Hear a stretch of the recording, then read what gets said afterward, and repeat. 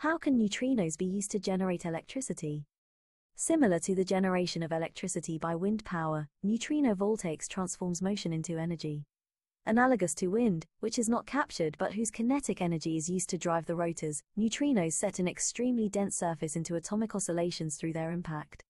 A special material amplifies the atomic vibrations caused by neutrinos into resonances on several layers. The difficulty now was to develop a material that is actually dense enough to slow down the path of the neutrinos and to be able to set them into micro-vibrations through perfect geometry.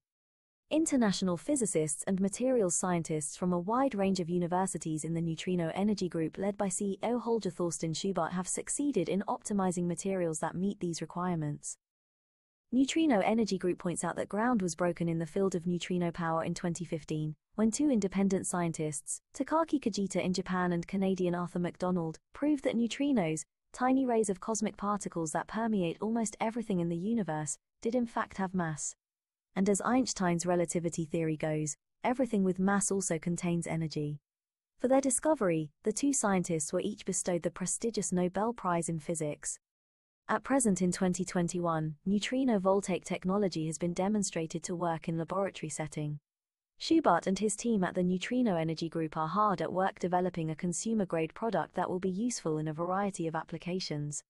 The Neutrino Energy Group expects that neutrinovoltaic energy will be used to power smartphones, laptops, pacemakers, and other small devices.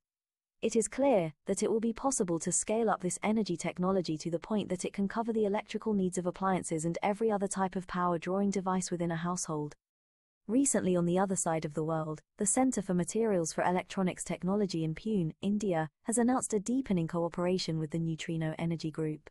The Neutrino Energy Group intends to lean on the expertise of CMET Pune's engineering talent while simultaneously training the first generation of neutrinovoltaic technicians. Various areas of CMET Pune's expertise, including 2D materials and quantum dots, will prove highly useful in developing efficient, powerful, and mass-producible neutrino energy technologies. The main focus, however, will be developing the Car Pi, a prototypical metamaterial vehicle that will be powered by neutrino energy.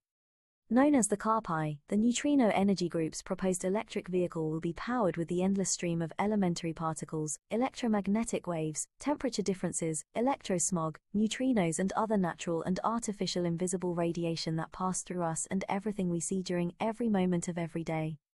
Together, the Neutrino Energy Group and CMET Pune will light the beacon of neutrinovoltaic technologies for the rest of the world to follow. The age of infinite sustainable energy of the next generation is upon us. All we need to do is reach out and grasp it.